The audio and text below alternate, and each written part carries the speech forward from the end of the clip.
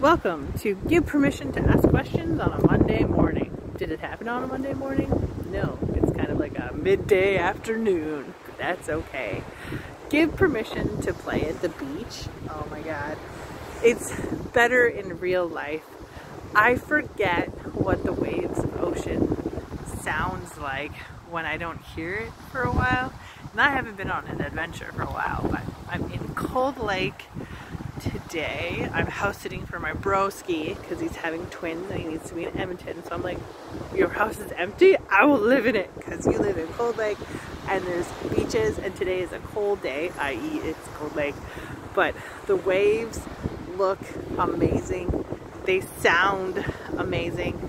Give yourself permission to go on an adventure. Give yourself permission to look at something different, hear something different, be in a different level. So I was chatting with someone today and they were angry, and I was like, you know, anger is a sub feeling for something else, and like it is 100% okay to be angry, but know that that is fight or flight. You are fighting something or you are shutting down. And so really give yourself permission to do the internal work of life, but enjoy life.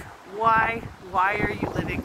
What are you living for? Who are you living for? What are your goals and aspirations in life? Do you enjoy your life? Can you hear the waves crashing in your life? Is there freedom in the waves crashing all around you? Are we changing into something else? Like, give permission to ask questions is, life is terrible. Why? Who, what, where, when? Why? How? How can we change this life and make it tolerable? And it's internal work, but it's external work. And I am so excited because my What is Love book is halfway through, and the hardest chapter is written, which is You're Selfish. But I think that you need to be selfish in life so that you can go after your wants, needs, and desires, so that you can have an abundant life and you can be happy. What is something today that you could do to create happiness in your life? So give yourself permission to ask yourself, am I happy? And one of my best friends came to visit me in Cold Lake for like a best friend adventure for the weekend, and it was so fun. And we have been on this journey for happiness. Happiness is hard work, and nobody tells you that. You don't just get happiness, you work towards your happiness.